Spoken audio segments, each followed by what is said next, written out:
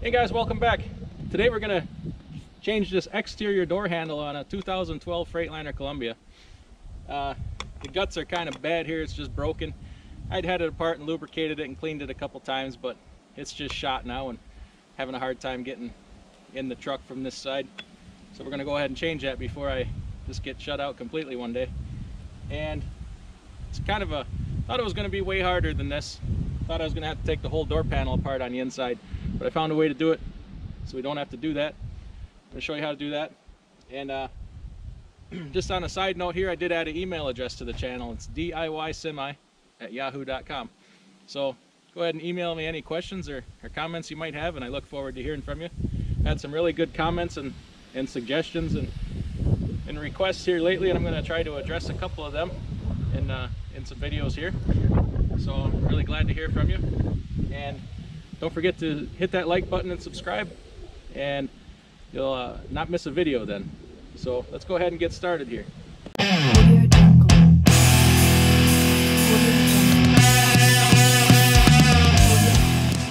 Alright, so I'm going to show you out here because where it's in the door there is a really tight spot. So here's how our handle sits in the door. We're going to change this tumbler too. Well, swap it from the old one to the new one, I mean. This is what the back side of this looks like. Basically got 3 clips here that we have to... You got some bars coming down. You got a bar from the interior door handle down to here. And then you got one going up to the lock. And then from the handle to the mechanism there. So here you got one here, and then we got one right down here. So what we need to do is we're going to take a long skinny flathead screwdriver and just pop these off those rods in there. And then what holds it in the door is this long screw right here. So let me take you over here and show you how to get this thing open. This is the interior part of our door here. First thing you need to do is empty out this pocket, because if you leave stuff in there, it can fall inside the door, and if it gets trapped and you can't get it out, it's just going to rattle around in there and irritate you. So long skinny flathead screwdriver. We're just gonna, there's some clips in here, you just kind of work along the edge here, pop them out one at a time. Just be real gentle. These don't come off hard. There. We got one more over here. Okay, after you get them top clips out, the baby just pulls out of there like that. So your truck will either have a piece of cardboard in here or cheap ass plastic like mine does. I've already been in here, so all I did was cut a slit. Don't get crazy with it because you want to seal it back up again. That's a good moisture barrier, and helps keep the cold out just a little bit, not much. So here's those rods right here. I was telling you about 2 of them. One of them's over in the corner there. So as you can see, pretty tight in here. Can't have my hands and the camera in there at the same time, but just wanted to show you. Then over here on the edge, this was loose and I had glued it in, but I had to unglue it again. See that hole right there? That nut is in there. So you need to get yourself a long 3/8 inch extension and a socket. I'm not sure what size socket we need yet, but we can fit that in the hole here to get that nut off. So let me get everything set up here. Gotta warm my hands up. It's freezing cold out here today. It takes a 10mm socket. I used a deep well with an extension here. In here, I spun that nut all the way off. Okay, and you can pull out this black retainer. That'll give you a little wiggle room trying to get these clips off in here. So the one going up to the door lock here, I did that one off first. I kind of pried it off, and then it makes it easier because now I can wiggle this around here and get at these other clips. And then, so if you come around here, but this one here, this is the one that goes up to your interior door latch. It helps if you pull this one up, then you can get at the clip better. So the only one I got left here is the one going from the handle straight up to here. So that one's gonna be a little trickier. But now that I can wiggle this exterior piece here, I can get at it a lot easier. So take that black retainer off first. Okay, we got this thing freed up in here. It's ready to come out. But first what we got to do is here's the tumbler lock. There's a little retaining ring around there. I got to pry off to take the tumbler out, and then this piece can fold up here to make it through the hole. Otherwise it's not going to make it through the hole. I'd really rather do this outside the door here, but it's not going to fit. So I got to find something to snap that little retaining ring out, and I'll let you know how I did it. All right, so here we are. I brought this stuff inside because my fingers are just getting doggone numb. Right here's where that little retaining ring was. So when I pop that off, we could take this off the tumbler here and scoot it up out of the way. Then we could make it out through the door hole. So what we need to do now is the rest of the way get this tumbler off of here.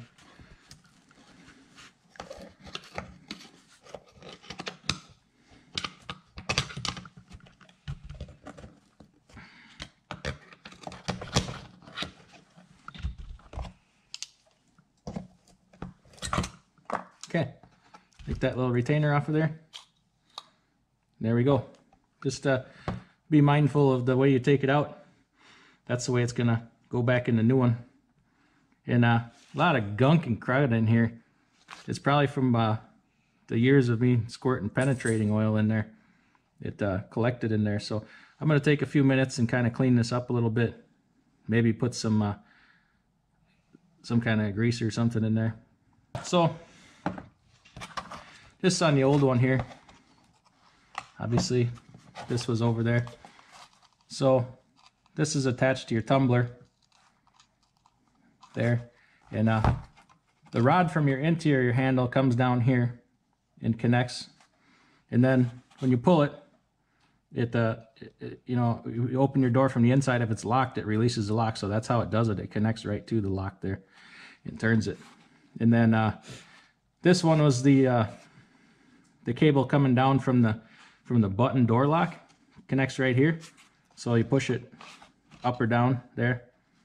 And then this one here goes up inside of the door to the mechanism to you know, when you pull the handle here, it should actuate this cable and release your latch. Yeah, I took this and cleaned it up a little bit, lubricated a little bit in there, and ready to put it back in here. You'll notice these grooves right here. Okay, that's where the that retainer slides into, and so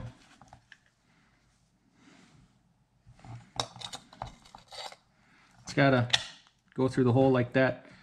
See, and then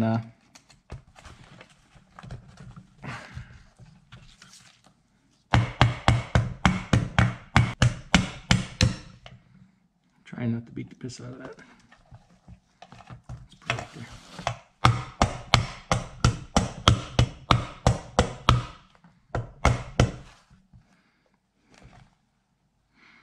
There. Got the tumbler back in. Now what'll happen is this will just sit on top of there, like so. And then that U-shaped clip will go right around here on the bottom there. And then see, lock and unlock right there. And then when we put it back in, we just got a clip here, a clip here, and a clip right here. Not gonna lie to you, these aren't easy to deal with inside that tight door. So might take a little while, especially with frozen fingers, but we're going to get them in there. We'll put this nut back on the end here, try it out. Okay, I want to show you something on the old one because the new one's already partway installed. This black ring around here, how it works is it you know, this is obviously on the outside, this chrome piece. this slides on the inside of the door. Okay, and then it sandwiches the door in between here. So when you're putting it on, you got this black lip right here. You're gonna have to draw it in tight with your ratchet just so it touches there. Any tighter, you're gonna start to distort it. So get it snugged up there, and that's good enough. It'll be plenty tight by then. Otherwise, if you leave it loose, it's gonna flop around inside the door. So I got that part done. I just got to hook these up here. So here's where I'm at. Got the new one in. Put this black trim piece on here to hold it in place. Then I screwed the nut in to keep it still so I can work on it here. Next, we put this retaining clip in on the tumbler here. Found a easier trick to doing that because it's hard to get a pair of pliers in there for retaining clips. So I just turn the key here to get it to line up better, because there's a groove in that shaft, and then you can slide that retaining clip in from the side instead of up from the bottom to get in the groove better. Learned that the hard way. Took me a little bit to figure that out. And then this shaft here for the door lock, I got that secured on the bottom, but I dropped it and it fell down in the door, so I had to fish it back up to the top. Let me show you here. This little trim piece can come right off. It just pops off, so you can see how to get that lined up in the hole again and fished up in there. So that helped. And then I got the interior door handle cable here hooked up. So one thing I got to do is hook up that cable over there. That's going to be very tricky because it's down in there tight. But this other one for the interior handle, it helps if you reach around the back here and pull the handle, because working that mechanism will get the hole up higher. Then you can slide it in there better. And then I'm just using a flathead screwdriver once again to push the clips on. So I'll try and get this finished up here. So I got this thing done. Got it in there. Let's just test it out here quick.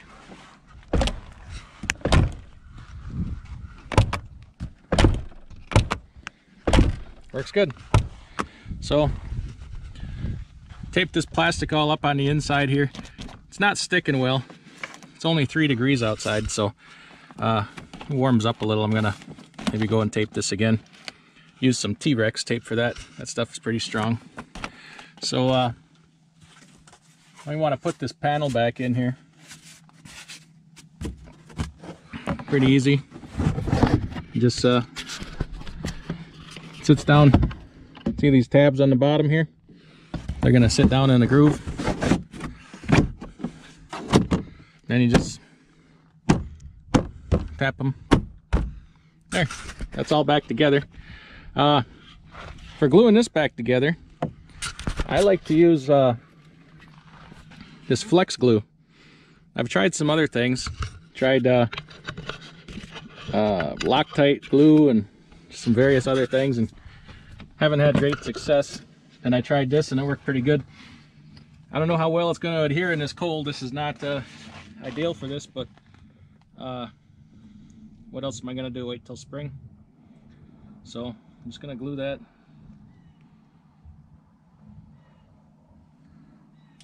back on here, and then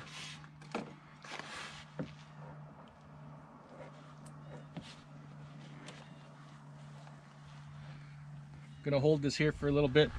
Now there's a couple tips I want to give you that I encountered along the way. So I'm just gonna hold this here for a minute, and we're gonna go in the garage and I want to demonstrate, show you some things. The couple things I wanted to show you before we wrap this video up is okay, so it sits in the door like this. This is the piece that is by this screw, where you got to go through the hole in the side of the door to get at it for the screw. This piece right here is a bear to get at from through that pocket. So if you have a really long screwdriver, you can poke that off through this hole over here, and also help to seat that rod in this hole on the new one, and then you'll have to push this from inside the pocket, obviously. That was kind of a bear to get at, but it takes some patience, obviously. And then this black piece here is the piece that sandwiches. Here's the outside of the handle here, and then your door is here, and then this, so it kind of sandwiches, you know, the door in there to make it draw tight, stay in place. So on the bottom, when this is in place in the door, here's the top and the bottom, it's going to be really hard to get this black piece behind this groove. I had this whole thing installed, and then come to find out, I missed. I was on the wrong side of that groove, like that. And you can't see because it's on the bottom. So something really handy is this little mirror. It's an extendable mirror. Then you can, as you're sliding this on, you can be watching from the bottom to make sure it goes in that groove. Save yourself a lot of time to have to take it apart and redo it again. So basically, just to show you what's going on with this one, why I think it's probably not working anymore. This here is the mechanism that triggers that the hole works here. And I played with it a little bit. Something inside here is not working and catching right, because it only works about every 3-4 times you pull the handle.